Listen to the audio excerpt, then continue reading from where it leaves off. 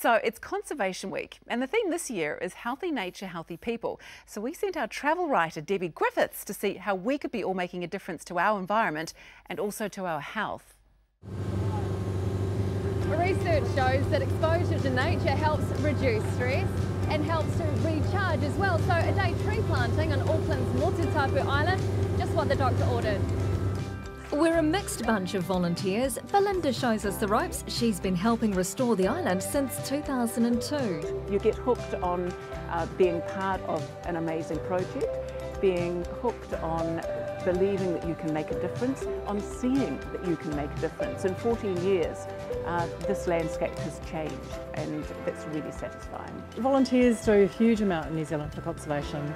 We couldn't do it without them, and they give back a huge amount to New Zealand, to our native flora and fauna. They're out there every weekend doing amazing work, and basically they're the key to conservation. For most volunteers, it's a chance to escape the hustle and bustle of everyday life. I just find it quite relaxing. School can be a bit sort of demanding now and then with all the assignments, so coming out here just to maybe sometimes chuck my music in my ears, have a little play around, it's just nice and relaxing. These days you don't do nearly enough as a family, so it's lovely to have time. You know, there's the trip out and there's the picnic and help with something that's, you know, doing a little bit for conservation and for New Zealand's future too. I really like all the helping the animals, and I really like that it's doing something good for the environment, because trees help people breathe.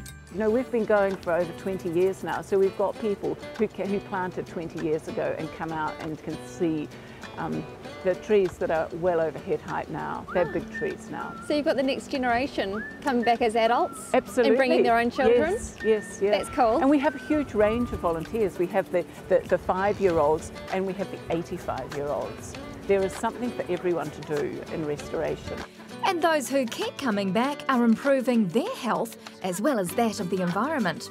There's lots of studies out there that show that getting out into nature, getting away from concrete, getting out of the city, even just going down to your local park is going to have a really big impact on how you feel and feeling better and being happier. So basically it's healthy nature, healthy people. Conservation Week is also a great time to discover something new in nature. Head out on an Auckland whale and dolphin safari. Well, usually you'll see common dolphins, short-beaked common dolphins. There's quite a lot of those living in the Gulf. You'll probably also see bottlenose dolphins. They're the really big plain grey dolphin. They're more common the further out in the Gulf that you get, particularly up towards the Omaha Way and around Great Barrier and Little Barrier. And you'll probably also see Bryde's whales. They're a large baleen whale. They're filter feeder, they feed on krill and small fish out in the Gulf. Really spectacular animals to see up close. In fact, the Hauraki Gulf is just one of a few places in the world with a resident population of Bryde's whales. I think a lot of people don't really appreciate how much life there is out in the Hauraki Gulf, and particularly what sort of wildlife that you can see out there. Don't really associate a large urban centre like this with big wild animals, and there's quite a lot of them, and they do come right into the harbour at times. It's Conservation Week, and any day really, get out there and really enjoy nature, particularly the sea.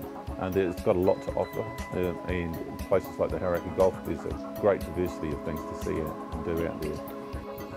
You know, another great thing about Motutapu Island as well is that if you're a school child in the Auckland area, you've probably been there for a school camp. I've been there for camps, and my kids are going there for camps now. It's awesome.